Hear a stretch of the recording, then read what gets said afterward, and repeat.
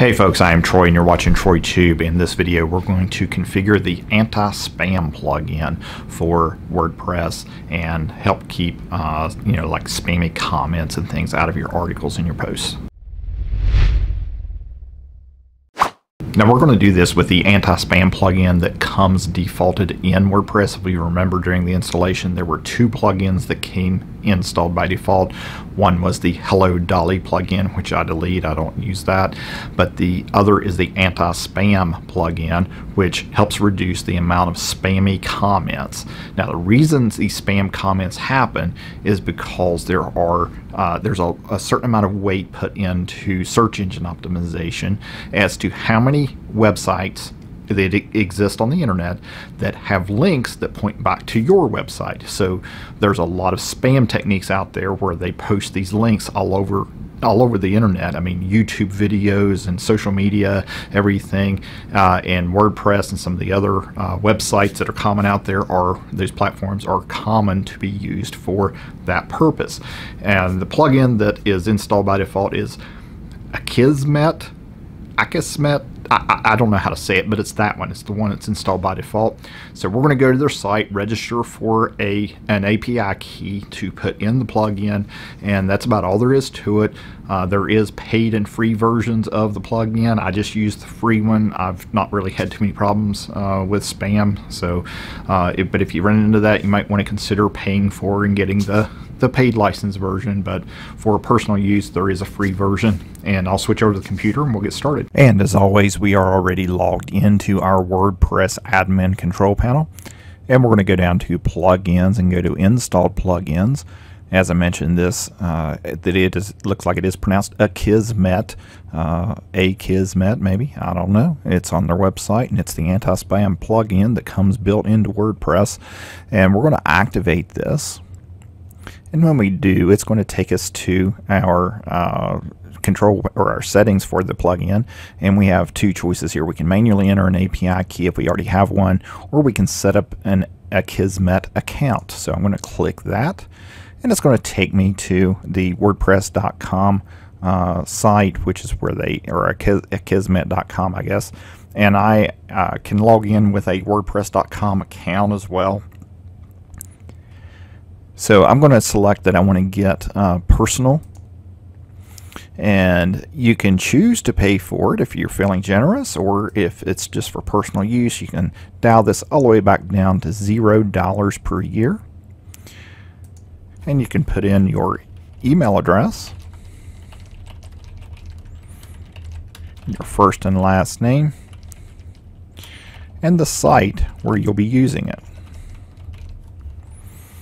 And you have to verify that you don't have ads, you do not sell products and services, and you do not promote a business on your site. And it says if you're, of course, in their license agreement, if you don't meet those qualifications, you need to buy a commercial plan and pay for it. And we can say continue with personal, and it will send you an email confirmation with a code that you need to put in. And that just kind of verifies who you are and that you are a legitimate user with a real email address, at least one good enough to get a code anyway. And then it says it will send you another email containing your API key, or you can log in to view it in your Akismet dashboard. Now, since it's emailed it to me, I'm just going to go over and say manually enter key. And I'm going to copy paste this key in here and click connect with API key. And you have some options you can choose here. You can say show the number of approved comments. You can say silently discard the worst and most pervasive spam so I never see it, or always put spam in the spam folder for review. Now I'm going to put it up here to say silently discard, and you can choose whether or not you want to display your privacy notice and save your settings.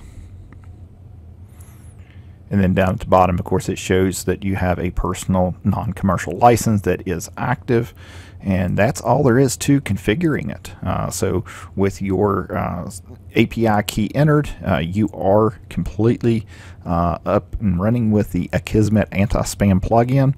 And there are a couple other settings though that I do like to set, and if I go under settings and discussion,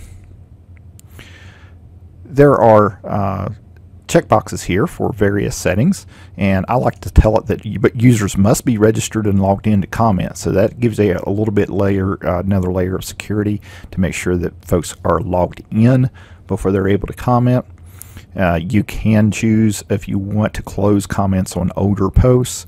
The other things I like to do are set it down here. I set it to email me whenever someone comments or a comment's held for moderation.